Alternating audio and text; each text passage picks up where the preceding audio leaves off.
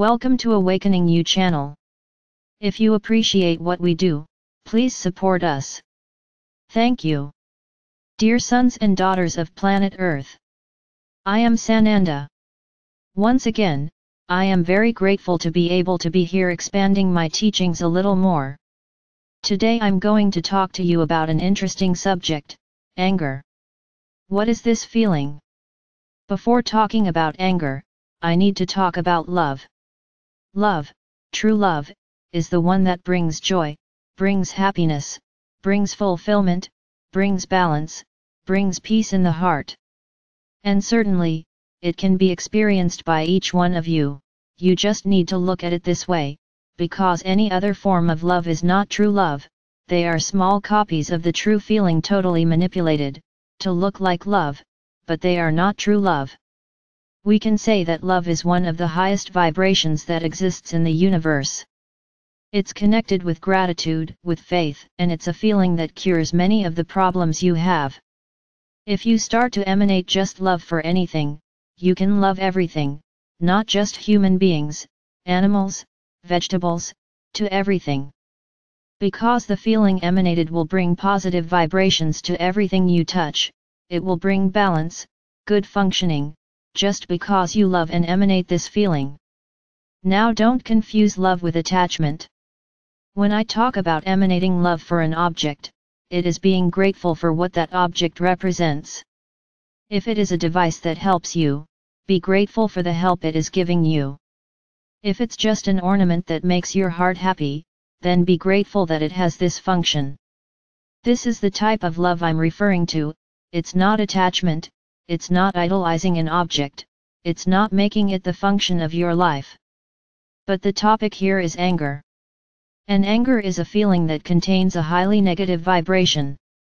The threshold between anger and hatred is very small. One can become the other, you just need to feed this anger. So what is it to feel angry? I can say that it is pure ego. The ego gets up and shouts that it's not good for it, that it's not what it expected, that it's bad for it.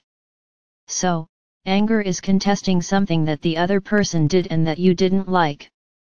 Then the ego rises full of powers, full of strength, provoking an attitude in you. Normally the attitudes that come from anger are thoughtless attitudes, bitter words, violent attitudes, even deeper negative feelings. So anger is capable of causing an explosion of problems, of imbalance in everyone who feels it. When you emanate anger towards someone, it is a two-way street. You emanate all this ego strength onto each other, and throw all this negativity onto each other, then he will feel its negative charge. How about you? No, you will not get away with it, because this negative charge that you emanated, in equal proportion remains in you, in your own body.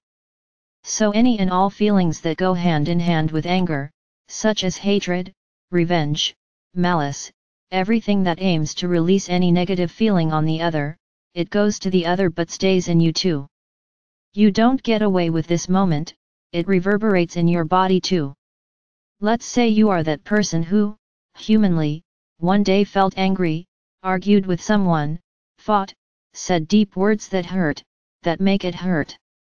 And when that moment is over, you realize that you talked too much, acted untimely, acted without thinking, acted in the heat of the moment. But the harm has already been done, you have already pushed all of this onto others and worse, onto yourself as well. And as we have already said here, not just me but many beings of light, there is only one way to correct this, asking for forgiveness. The question here is not who is right or who is wrong. Remember, no judgment. So there is no right and wrong. For you, that was wrong. For whoever did it, maybe they have a different view of what you think is wrong. So who is right and who is wrong? The path is not there. The solution to the problem is not finding who is right and who is not. The solution to the problem is to sit down, look each other in the eye, and the one who took the lead in doing something stupid, in hurting the other with words, emanating all their anger, ask for forgiveness. But I can also say that the other doesn't necessarily have to get away with it. Because if he did something so serious to throw you off balance, let's say he also made a mistake, then you must also ask for forgiveness. So it's a mutual exchange of forgiveness, and even more so, it's time to sit down and talk, each person expressing their point of view. Not wanting to override the other, and talk about it, try to reach a consensus, an agreement. This is how you free yourself from this burden emanated by you. It's no use just asking for forgiveness and letting it go, because inside your heart, it hasn't been resolved. Deep down you still think that the other person made a mistake, that they hurt you, that they caused your outburst of anger. And if you don't say anything and the other person simply accepts your request for forgiveness and leaves it at that, tomorrow he will do the same thing, because you simply forgave him, didn't talk about it, didn't tell him that it wasn't good for him. So understand that everything has to be a two-way street. It doesn't matter who is right and who is wrong, they both got hurt. So it is necessary to talk about it, but in this conversation, both of you remove the ego from within, that little bug that will stick in your ear. No, you are the one who is right, the other person is always wrong. When an argument starts like this, you get nowhere, they both made mistakes. This is obvious, because no one throws tantrums for nothing. Something took him off balance, something the other did seriously took him off balance. So that other person also has to learn to respect the balance of whoever committed the problem. So it's not enough to just, I apologize for my temper tantrum. But have you actually forgiven what was done? Why did that other person do this to you? Did you ask him that? Why did he do it? Now at this moment, in this conversation, you have to be open to listening, because the other person may tell you things that you won't like about yourself. That's why the ego has to stay at another table, it has to be left out of the conversation. There are people who hurt others, without having a reason, they hurt just for the sake of hurting because they like it. But it's worth showing these people that they are going down the wrong path, and that doesn't go unpunished for them either. So, it's not just asking for forgiveness, it's a two-way street. Who provoked the anger and who had an outburst of anger? Nobody is right and nobody is wrong. There is no I'm right, you're right, no one is right. One shouldn't have provoked and the other shouldn't have reacted. This is the solution, that is, the event should not have happened. So you have to realize that someone always gets hurt, someone hurts. But it is important that it is put on the table, as each person felt, but without hurt feelings.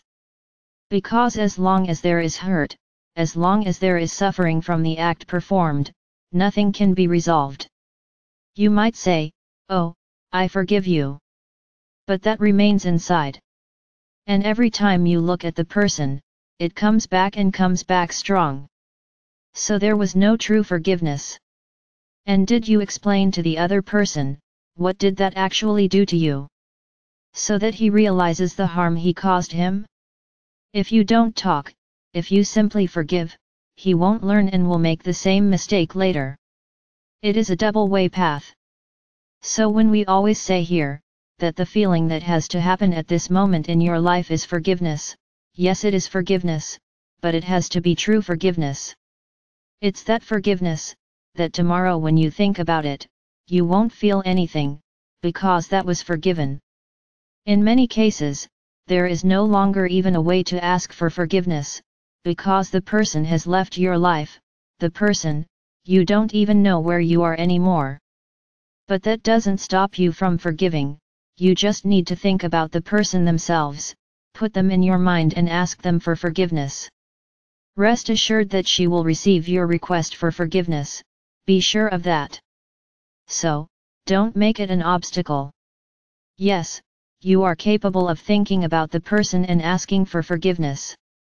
Whether she in turn will forgive you, you will not know. But who knows, maybe one day you too will be able to receive this request for forgiveness. They will not feel that the other side has understood and also asked for forgiveness. Then it will be fantastic, because they both resolved that problem. So what's the big lesson from all this? Firstly, do not provoke anything that hurts the other, nothing that makes the other feel angry with you. This is the first action. Because if that doesn't happen, this whole game that I told you about here won't happen. There will be no anger, there will be no reason, there will be no asking for forgiveness because the act did not happen. I'm not saying here that you have to coddle people all day, that you have to suck up, as you like to say, all the time. It's not about you looking good, just to get attention. It's simply about having that great feeling that I've mentioned here countless times, respect. Just respect, nothing more. You are not obliged to love everyone, but I would say that you should respect everyone. Because when you respect others, you don't hurt them, you don't hurt them, you don't do anything against them, because you respect them. Okay, that's very simple. So let's not understand that now everything you do, you can continue doing and asking for forgiveness. The wisdom is not to do it, not to start the process, not to hurt anyone, not to make anyone angry. This is the great wisdom, it is respect. If there is no love, at least there is respect. And then you will be sure that on your journey no one will feel angry with you, because you did not provoke it in anyone. There may even be some cases, where people feel anger out of envy. You didn't do anything against them, but they feel angry at the being you are, at the capabilities you have, they wanted to be like you and then they feel angry for not being like you. Then you may ask me, and does this anger reach you? Enough, definitely enough. But if you remain balanced, always respecting and loving others, this anger will just be like a slight shiver that will hit your body. But your vibration will be so good that it won't make an address, it won't affect you. Now if you vibrate low too, that anger will incite in you, provoke anger in other people. Do you understand what a sequence is? And the one who emanated all this senseless anger from him just out of envy, is carrying it all with him too, lowering his vibration even further. In other words, no one gets away with anything. Every action always has a reaction, that's all. So what is the great wisdom? Don't provoke anyone, don't do anything that provokes an opposite reaction in others. This is great wisdom, it's not simply keeping quiet and accepting everything so as not to hurt the other, so as not to fight, that's not it. But if there's something you don't like, sit down with the person at a table and leave your ego aside. He cannot participate in the conversation, the ego has to be put aside. And you can talk like two beings who respect each other, and calmly put your point of view. I guarantee that you will leave there feeling light and evolved, each learning a lesson in your own way. So I leave you to reflect on everything I said here today. Do not emanate anger, because it will go away, but it will stay with you too. So don't do that. Respect each other. If the other person doesn't respect you, talk to him, without ego, and listen to his arguments. If he has no argument, he will probably remain silent, listening to everything you are saying. Now, if he doesn't hear anything you said, that's a question you'll have to think about. But it's not by emanating anger against him that you'll solve anything.